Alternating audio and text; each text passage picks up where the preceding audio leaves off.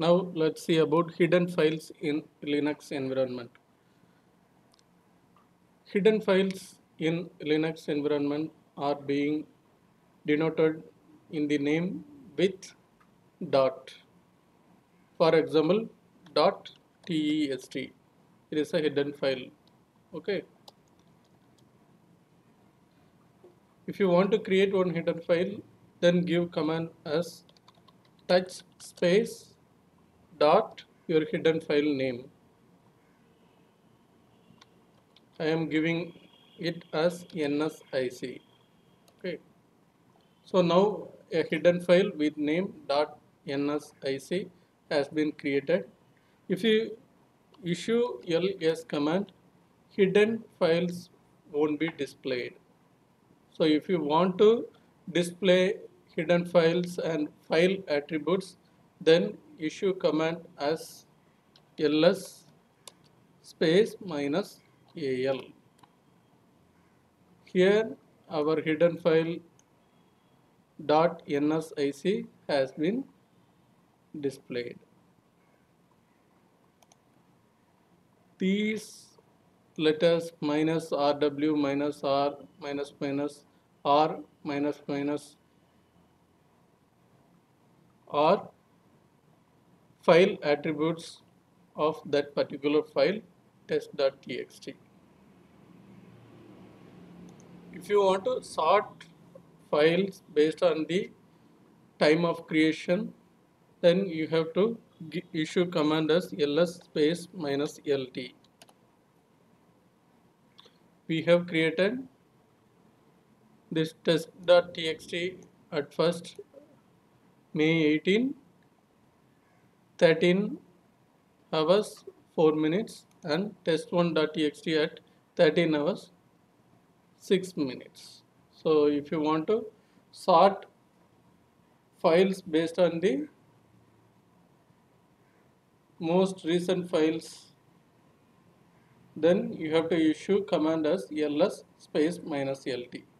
When you issue ls space minus al command or ls space minus lt command, files in the corresponding directory will be listed with the file permissions. File permissions will be with the letters and characters like minus rwx, rw minus r minus minus kind of thing. 10-digit file permissions will be there before the name of the file. The first letter denotes whether it is a regular file or a directory. If a file permission starts with hyphen, then it indicates regular file. If it starts with D, then it indicates a directory. Next 3 digit indicates the permissions of owner of the file. Whether the owner can read, write and execute the file will be mentioned in the second, third and fourth digits of file permissions. RWX. R means read, W means write, X means execute. Next 3 digits, that is 5th, 6th and 7th digits, mentioning about the permissions for members of the group owning the file. Next 3 digits, 8th, 9th and 10th digit of file permissions will give permissions for all other users. So file permissions will have 10 digits. First digit denotes whether it's a regular file or directory, and next 3 digits will give details about the permissions of the owner of that file. Next three digits will give details about the permissions for members of the group owning the file. Last 3 digits will give details about the permissions for all other users.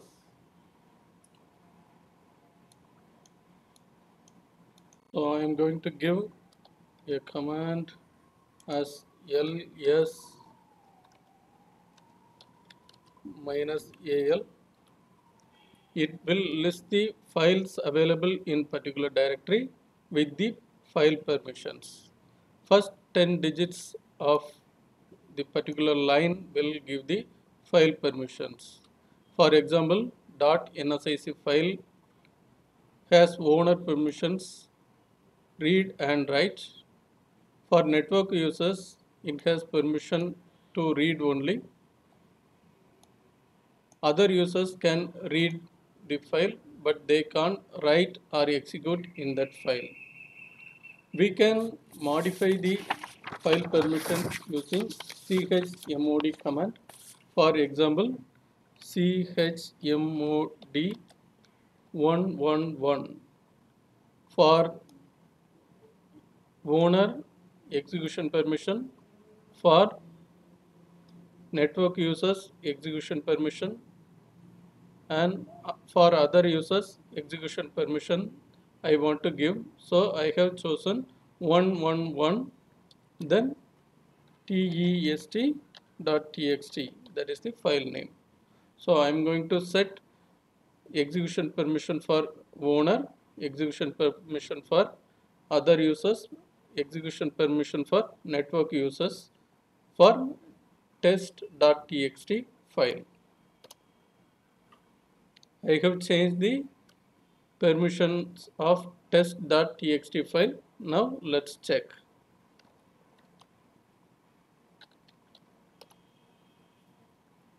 So earlier for test.txt file, owners have read and write permissions, network users had read permission, other users had read permission. Now owner has execution permission, network users have execution permission, other users have execution permission. So if you want to give all every permission, then you have to issue chmod then 777 test.txt.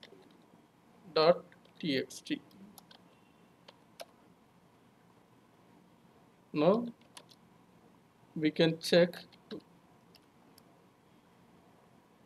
So if you give 777, then owners will have read, write and execution permission. Network users will have read, write and execution permission, and other users will have read, write and execution permission. If you want to give some users no permission at all, then you can use 0 in that particular digit. For example, chmod 700 will give permissions only for owners. Network users and other users won't have any permissions on test.txt. Let's check. ls space -al. See here, owners of test.txt file will have read, write and execution permission. Other users won't have any permission at all on test.txt. We have seen about how to create hidden files. Then ls space -al, ls space -lt commands. We have seen about file permissions of particular file, and we have seen about Linux command chmod to change the file permissions of particular file. In next session, we will see about the networking command in Raspbian operating system. Thank you.